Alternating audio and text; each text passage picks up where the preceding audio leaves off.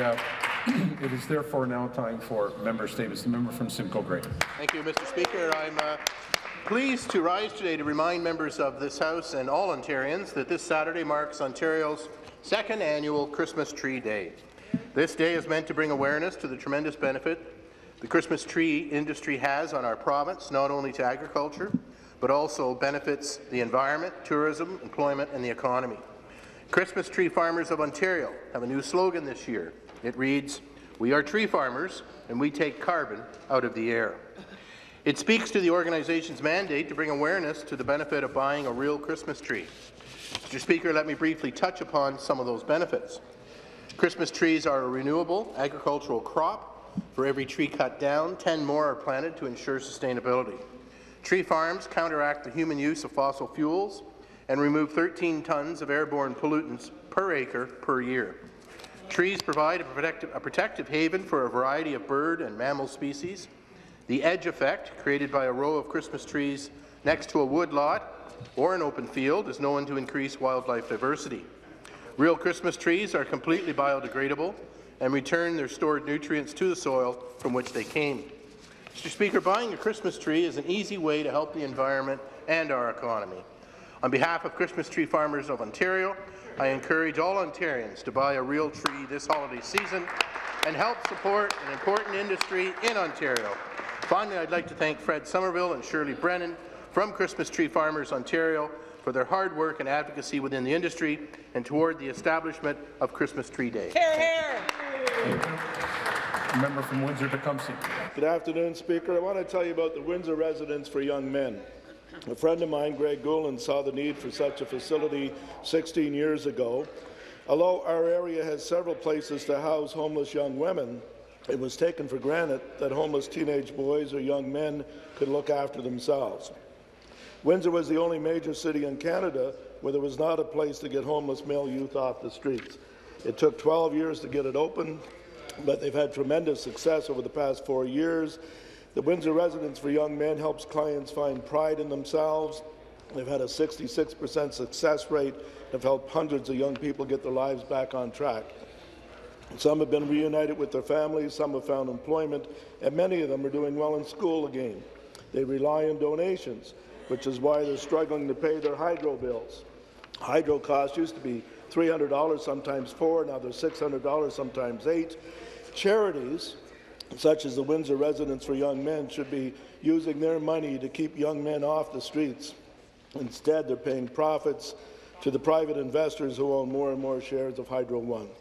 This government should be providing hydro rate relief to charities that provide services to low-income and vulnerable people instead of selling off Hydro One. The Windsor Residence for Young Men doesn't support homelessness, Speaker. They want to end it. Thank you. Thank you. Further member statements. Member from Beaches East York. Well, thank you, Speaker. Today I want to talk a little bit about what an incredible week this has been for me. And it reminds me of how lucky all of us are to represent our constituencies in the House, the things that we get to do to help regular people in Ontario. This week, on Tuesday, the Committee of Regulations and Private Bills met to discuss my Bill 47, Protecting Loyalty Reward Points Bill. And I want to take this moment to thank the Premier for her leadership and the Minister for allowing me and all members of this House, the House leaders particularly, for agreeing to fast-track this bill through committee to third reading, which will happen next Monday. This is an important bill, I believe, for consumers in Ontario. At the committee, we heard from stakeholders, we heard from individuals like Michael Judd, who represents the consumer experience for so many people who have tried to get onto websites, tried to get a hold of air miles in this case, in order to find out how many points of theirs were going to expire. They were concerned, they were angry about it. And in the course of conversations with my constituents in Beaches East York, we knew this was something we had to move on. We could have done nothing, but we became the only province so far in Canada who's moving on disallowing expiry of air miles, and I'm very pleased that we're taking that leadership. And for me, this bill was the third private member's bill that I brought forward, which has that same theme of protecting consumers' right, from the tipping bill, from stopping daycares from charging administration fees. Now, I know everyone in this House has had experience with air miles, and we're delighted that we have an opportunity now to put an end to it. Thank you. Thank you. Member States, member from Huron-Bruce. Thank you very much, Speaker. I would like to share my sincere congratulations to the citizen for once again achieving first place in the Canadian Community Newspaper Awards, the highest category in his class. The awards celebrate the best in community publishing from across the country. The level of excellence that has been displayed by the citizen in serving both North Huron and Huron East communities is extraordinary. This award really goes to show the level of commitment that this newspaper has put forth over the years in order to ensure balanced reporting and a comprehensive coverage of its local communities. It is interesting to note that the Citizen has been nominated for the Canadian Community Newspaper Awards previously in both 2014 and 2015. Its tradition of excellence was recognized once again this year, and it won first place in the categories of Best All-Round Newspaper, Best Editorial Page, and Best Front Page. The Citizen team is one that works hard to keep people informed and succeeds in its commitment to write on local issues that are important and meaningful. Upon reading the judge's comments on the Citizen, what jumped out at me was this: this paper has soul, and I couldn't agree more. Thank you very much, Speaker. Thank you. Further member statements. The member from Nickelbelt. Thank you, Speaker. My office was contacted by Mrs. Sherry Allen regarding a frightening incident their family experienced on Monday while driving in Lively. As they were traveling south on Main Street, going under the first of two highway bridges, debris fell from the bridge, smashing a hole in the sunroof of their vehicle, with falling glass cutting their 9-year-old daughter on the neck. Thankfully, her daughter was okay. It could have been way worse. They are not the only one, Speaker. I have been contacted, and I read her statement. I, too, have been victim of a rock falling, hitting my windshield from the overpass. Last Friday, my husband and I were hit by a rock on my sunroof. I had to replace the sunroof, and it cost me $1,300. This morning, I talked to the Minister of Transportation about those two bridges. It was confirmed that they are scheduled for rehabilitation next year, in addition to the scaling work that is underway right now. He reassured me that his ministry would work with the local MTO office to make sure that the two bridges are safe to drive on and that Main Street underneath it will also be safe for all traffic. I would invite, though, if anybody else from my riding or around Lively have had a similar incident with pieces of the overpass falling on them as they were driving, or if they've seen an incident, please reach out to my office so we can coordinate with the Ministry of Transportation. Thank you, Speaker. Thank you. For the member states, the member from Etobicoke North. Merci beaucoup, Monsieur le Président. Thank you very much, Mr. Speaker. I would say shalom aleichem to our colleagues who are here for a bill that will be debated later on today. I would once again, Speaker, like to objectively recognize the best president from the best college in the province of Ontario, and that is Dr. Christopher L.G. Whitaker, who is the president of Humber College. He has a remarkable track record, holding a PhD from the University of Toronto, an MA from York University, a bachelor's from Queen's. He's been in his position as steward of Humber College since 2012, and what a jewel in the crown of Etobicoke North, Speaker. Between the North and South Campus, we have something like on the order of more than 30,000 students, residential spots for 1,000 students. We offer programs, bachelor's degrees, diplomas, certificates, and it's an advanced skills and technology center, which I remember christening opening some years ago in fields as diverse as journalism and media studies and hospitality and plumbing and woodworking and you name it. And of course, they are very ably accompanied today by, as I mentioned earlier, the irreplaceable Jane Holmes, who not only served this government as a senior policy analyst in one of our ministries here, but then was also, as well steward at the Ontario horse racing industry. And of course, we remember her fondly from her days at Woodbine, and the casino is coming. So thank you, Jane. Thank you, Dr. Whitaker, and thanks to all that you do. You know they're going to get grief for that. the member for Whitby Ashworth. Thank you, Speaker. I rise to speak about the ongoing review of the Ontario Municipal Board. And what's clear is that planning in Ontario has been and should continue to be a public democratic process. And any adjudicative process that can supersede municipal decisions must ensure fair and equitable participation by local community members and should, Speaker, meaningfully employ processes and decision-making methods that include the public.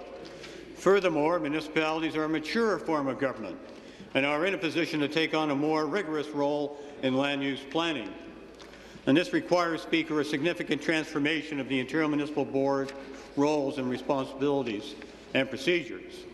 If viewers of our proceedings this afternoon believe their council's planning decisions should hold more influence before an Ontario Municipal Board tribunal, then make your voices heard.